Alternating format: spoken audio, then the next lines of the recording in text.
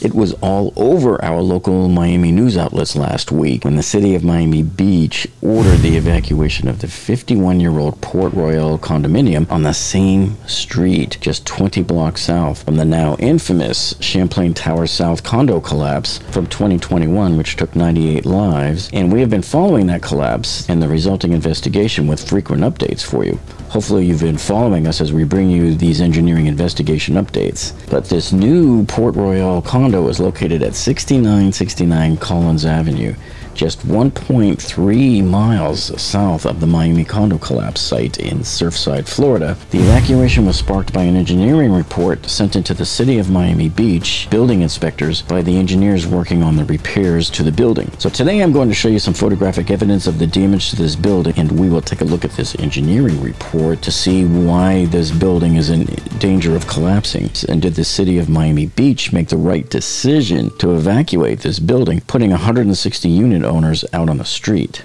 So what is so different about this Port Royale condominium here in Miami Beach that it has to be evacuated? Why is this building going to collapse? And remember, this is only 1.3 miles up the road from the Champlain Towers condo collapse. And is this similar to the supposed early warning signs that we had with Champlain Towers condominium before it collapsed just weeks later? Well, certainly it has some of the characteristics. I mean, we know in advance now that there's something wrong with this building. Now, don't think for a minute that the problems here at the Port Royale condo just all of a sudden surfaced out of nowhere. This building has actually been in the headlines before. So last year, as you can see right here, updated July 15th, see, right after the Champlain Towers condo collapse on June 24th, all of a sudden, numerous condos around Miami Beach started to become the focus of headlines as people were contacting the news and showing them pictures of their buildings falling apart, and this was one of them here. And so you can see they had sent a Miami building inspector out who photographed this. And so let me show you, let's zoom in here on what was going on the side of the building here where the concrete was spalling. So here in the middle you can see all of the rebar rods, and let's try to zoom in a little more here to show you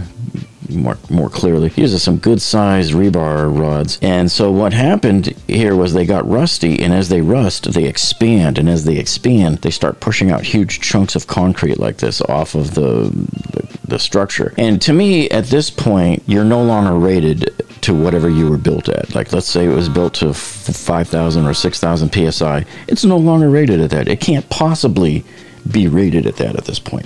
And not only that, the rust likely continues another 3 or 4 feet beyond the damaged opening here.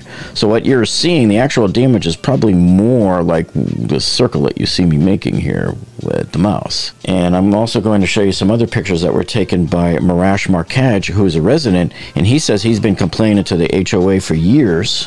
So for example, here's one picture he took last July. So this shoring was finally added to the building last July, days after the Champlain Towers collapse, because they obviously realized, hey, if they had cracks, we have cracks as well. And so they're actually going through their 50-year certification. They had already completed their 40-year recertification, and now they are doing the 50-year. And so they needed to add these shoring poles here to make sure that the building doesn't start crumbling. Now here's another shot that the building inspector took, and let me show you this here. I'm going to zoom way into it. So this is going up the wall along a window on the outside of the condo. And again, here, look at this nice, thick, solid rebar rod that got exposed, and the crack goes all the way to here, but you can bet that the damage likely goes all the way to the top. Sometimes on buildings, a column might be right here at the edge of a window. So we don't know if this is a column or not. And if it is, it's probably a structural issue now, and this is no longer rated to hold the weight that it was designed to hold. Now, what if this is just a wall and this is a load-bearing exterior wall? Then you're looking at the same type of issue. Although a wall, I would think, would be a little bit stronger than just a spindly column would be. But either way, neither of these two cases is good. Looking at more photographs that Marash took down in the garage, you can see, you know, just like Champlain Towers, the common thread here is water seeping up, but it looks like a lot of dirt too. So I don't know if dirt either settled down there or if it bubbled up or percolated up from underneath. Next, take a look at this photo he provided here of one of the beams. I don't know if this is that main beam that the engineers talked about last week that had increased cracking and half-inch displacement. But if you look at these cracks, this beam, in my opinion, is no longer acting as a beam because it's almost separated separated from itself. And so it can't support the building on its own anymore, in my opinion. And also, if you look at it, because of the cracks, this beam is now in tension. And as you know, concrete in tension is not strong. It is stronger in compression, not in tension. Look at these other pictures he got of the massive spalling taking place on the ceiling down on the garage there. And like here on the floor, you can see this massive chunk of concrete that fell off. And it looks like nobody even picked it up, cleaned it up, or was even bothered by it. And this reminds me a lot of the video I shot. If you saw my video from August of last year, when I showed you inside the garage of the Fort Lauderdale Marriott Harbor Beach Resort. What is this, man? Oh my gosh. Okay. Look at this. This is all fresh. This just fell from up above. Looks like it just came down in a big chunk and shattered here. And I sent a memo to their manager and never even got a response. This is what we call normalization of deviance. I'll put a link to that video down in the video description below for you so you can see it. Make sure you check out all the other videos I linked to down below. I want to show you something else real quick before I show you the photos from the engineering report. But what I think it really is closer to here is the FIU bridge collapse that we had back here in 2018, where 6 people lost their lives. What came out in the news in the days following this FIU pedestrian bridge collapse engineering disaster was that during the placement of the initial segment of the bridge onto the pylons on March 10th, 5 days before the collapse, the contractor noticed minor hairline cracking like you see here in these photos. But then what happened after a couple of days, the cracks started to get bigger and bigger, and they took more pictures and notified the engineers of record, but the engineers were ignoring it, which was just a sheer sign of arrogance. So this foolish and preventable engineering disaster at the FIU bridge collapse taught us one thing here: not to ignore those tiny little warning signs.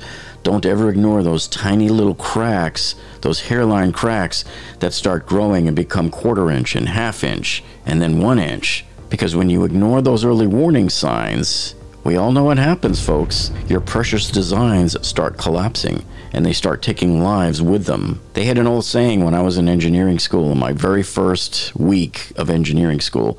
Our professor told us, if you ever design a bridge that fails, you'd better be under it when it does. And they showed us the now famous Tacoma Narrows Bridge collapse as a lesson. Okay, now I happen to have a PDF file of that inspection report from October 27th, just about a week ago, and I'm going to show you in here exactly what it was the engineers said that caused the evacuation of the building. So they mentioned here around the beginning of the year or so, they inspected the building and found areas to be repaired, okay, and they went to go and do those repairs. Looks like about the beginning of September right here, but it says here, right here, during this week inspections, we noticed that one of the main beams in the garage had experienced a structural deflection of approximately 1/2 inch. This ties right in directly of those photos I just showed you from the FIU bridge collapse. Same thing. These engineers were smart. They saw that what was hairline cracks weeks ago has now turned into a 1/2 inch, and they're very concerned about that, and rightly so, because who knows whether that beam is even a beam anymore at this point. They say here the existing crack that was marked for repair had extended considerably, and so they don't have the original calculations, but from their observations, they believe that this and the other beams in the 3rd floor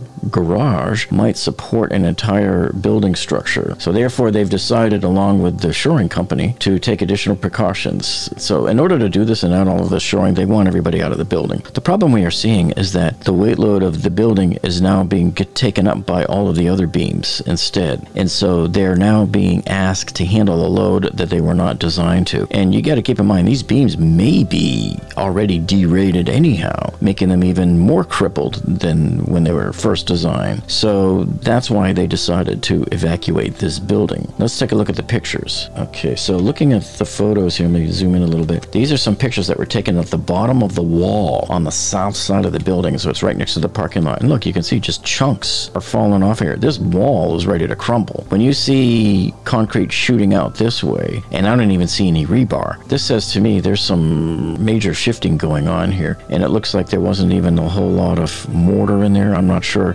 if there was supposed to be any in there, but this doesn't look right to me. Okay, these are two more photos that the engineers took, and this one is the really shocking one here too. So apparently there's a conduit and a cutout on the slab floor where some of the electrical conduits go up, but as we try to zoom in on this a little, get a little bigger, you can see that water has been dripping down for some considerable amount of time, and this looks like active water droplets right now dripping down as we speak. So it's dripping down this raceway, or they call it an electrical gutter, either way, but you can see on the zoomed out shot over here on the right hand side where this is in relation to everything, and some of the water has even gotten onto this massive pipe here, and you can see the green corrosion running down. What I don't know is, has any water made it inside any of these cabinets, or did it just drip down the front onto the floor? Either way, that's not a good sign. You should never have any kind of water able to penetrate like that. And yeah, these are really crappy photos, actually. This one here looks like it might have been shot with an Apple iPhone 1 or something. I mean, what is all of this nonsense here? They've got some poles here around. This here is a drop panel off the ceiling, which means it looks like this garage was built a little better than the Champlain Towers, which had no drop panels. And you remember I did that video last year showing you 4 things that could have prevented the collapse of the Champlain Towers, and I said this could have been one of them here, in addition to, this doesn't have it either, but caps at the top of the column right here would have also, I think, helped prevent it. And then here over in the corner on the probably up against one of the walls, not only as do you see spalling here going up the wall in several spots, but look at this crack running up this. Now, I don't know if this is a chase or if it's a miniature column or what it is, but the crack seems to be running all the way up, and I believe this is another crack over here on the wall. So you're just seeing cracks all over the place. And then look, if you zoom in closer, you can see over here, this area here looks like another one of these hourglass shapes that's ready to pop off of the wall. See right here, like this rebar here, this is going to pop off before long. So these are the photos that they supplied here. I don't see why they didn't show any of the pictures of the displacement. So if you're noting up here that you saw a half-inch deflection, I don't know why in the world they didn't show that in the photographs here, but at least they know it's there. They filed with the city, and the city went ahead and filed the evacuation order. And now you know why I think that this Port Royale Condominium in Miami Beach would collapse if they didn't put up any of these additional shoring poles, which they said should take about 10 days. After that time, they can start making the repairs that they need to make to keep this building standing on its own. So again, below in the video description, I will put a link for you to all of the other videos that we've done on this topic here on the Champlain Towers. And make sure you watch this video here, which is the last one we did on the Champlain Towers condo collapse. Thanks so much for joining us tonight, and we'll see you on the next one.